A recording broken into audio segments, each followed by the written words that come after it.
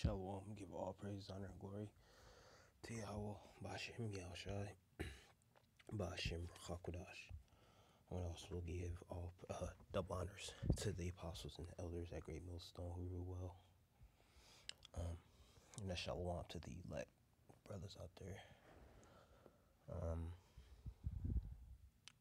was about to say, I do pray this is edifying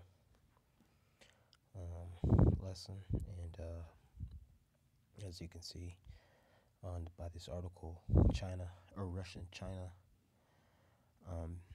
is ditching a U.S. dollar more and more. What was I about to say? They're not totally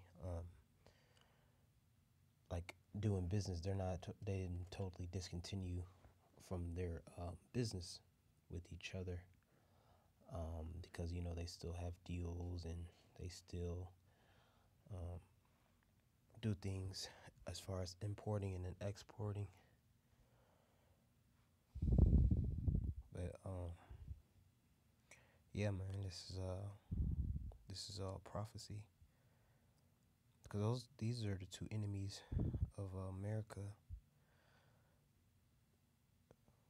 When you get if you're talking Armageddon and World War III, these are going to be two big factors.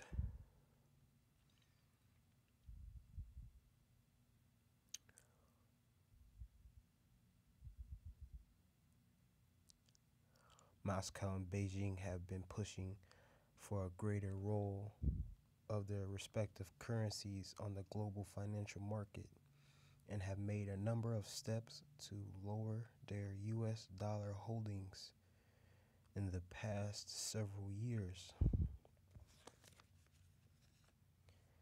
So their currency, they're putting more stock in their currency rather than the falling petrodollar, the money that's, I guess you can say, is backed by oil, which at one point in time was backed by gold.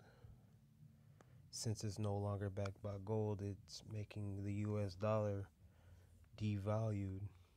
And as much as they print, they see, kind of into the future as far as where does United States, how they're